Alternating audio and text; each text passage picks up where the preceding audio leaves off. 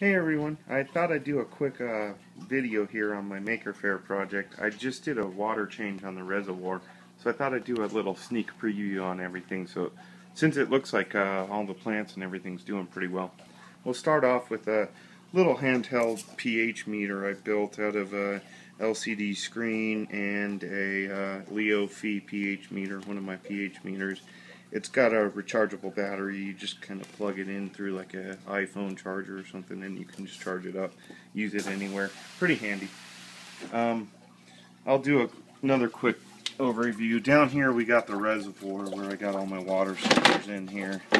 I got a pump in there to keep it kind of not stagnant. It doesn't really matter since I keep it sterile, but I like to try and keep the oxygen level up as high as possible. So I got a pump kind of keeping the surface broken up and trying to dissolve oxygen. It's basically just a quick built table out of 2x4s and a liner to contain the mist. That's how this works. It's basically using a very high pressure pump to drive the nutrients into a mist when it sprays. And as you can see, it causes the roots to kind of go into overdrive. This first section here actually has changed quite a bit since I looked at it this morning.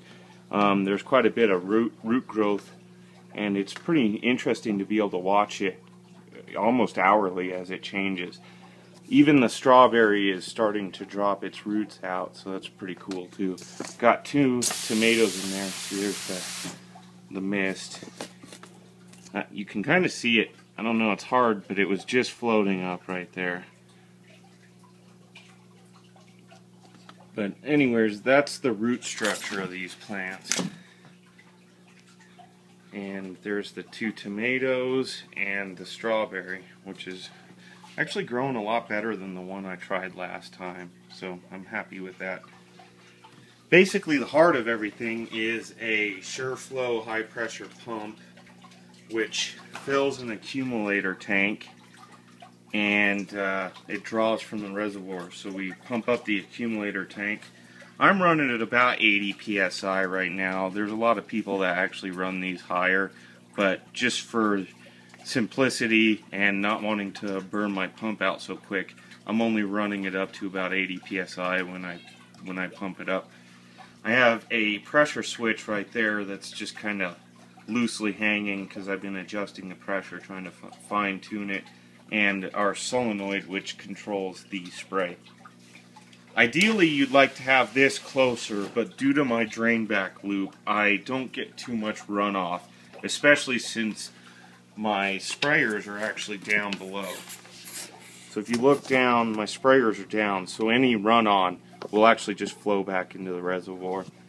It does present a problem when the roots get down there, but I end up trimming them because the root rot starts getting into place.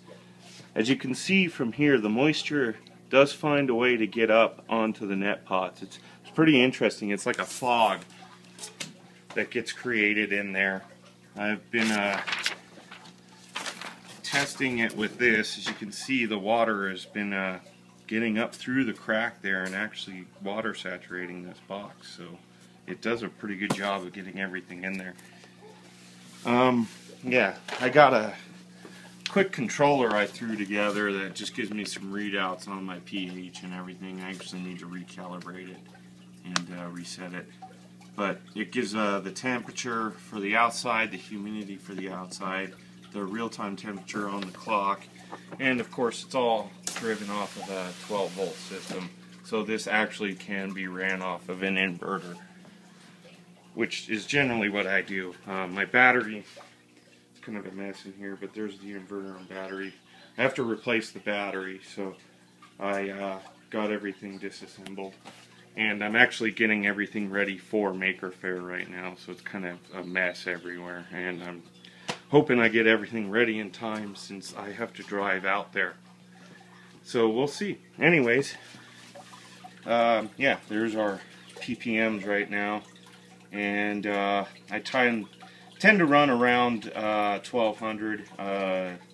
My water is about 220 out of the tap, so I'll bump it up by about 1,000.